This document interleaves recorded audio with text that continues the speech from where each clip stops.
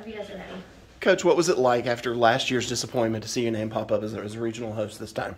Very exciting. You know, I mean, it's really a exciting time for our program. You know, we're 3 years in existence and have the opportunity to host a regional. Just so proud of our team, our coaching staff, our support staff. It's a huge honor to host a regional, to be one of 16 teams in the country, and to be able to showcase our wonderful facility, our great fans, and just what we've built here.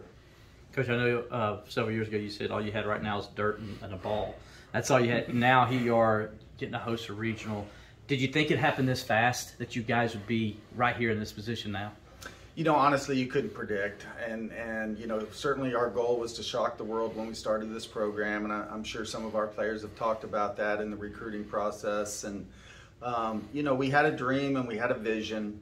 And we worked very hard to get to where we're at. You know, there's been a lot of effort put into this program, not only from the players and the coaches, but from our administration, the president, the athletic director, everybody that's been involved in our athletic department has been a part of this program and our growth. So, but certainly we had a vision, and you know, if you dream it, you know, sometimes it comes true, and you know, that was our dream to start, was to be competitive, you know, right away, and you know, obviously had no idea that success would come this quick, or you know, to be this successful, you know, in our 3rd year of existence. But that's a tribute to our players. You know, they believed and they put in the hard work and the effort to get to this position.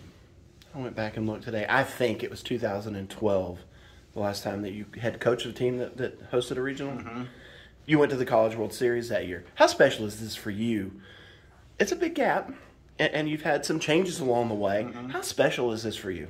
It's really special. You know, it's you know, anytime you coach, for as long as I've coached, you don't take anything for granted. I've been a part of those selection shows for a number of years, and you can't predict it. You know, and, right. And certainly everybody has their own bracketology, and I'm just very blessed to be at Clemson and be the head coach here, and I don't take that lightly. I mean, it's a huge responsibility, and I pinch myself every time I come in through those doors and get to coach this team.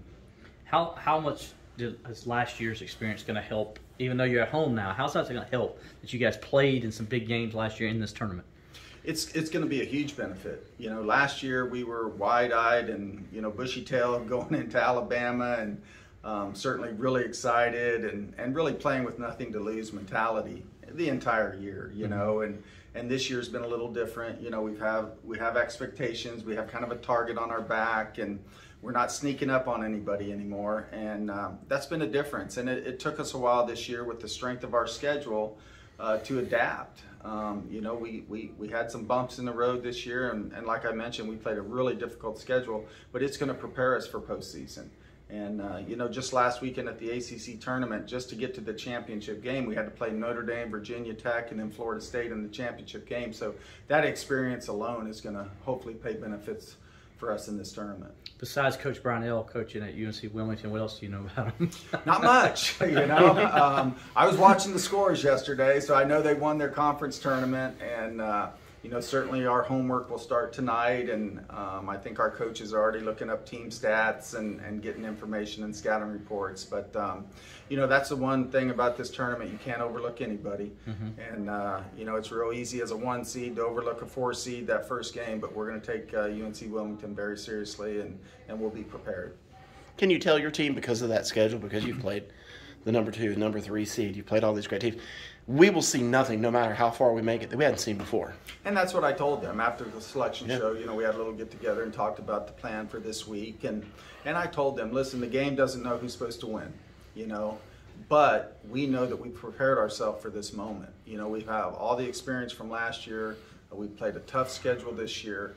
We've been in huge games. We've been on national TV. We've played in front of huge crowds, both at home and on the road. So it's really about us executing, us worrying about, you know, what we do well, sticking to our game plan, and for us individually, you know, to be ready to play.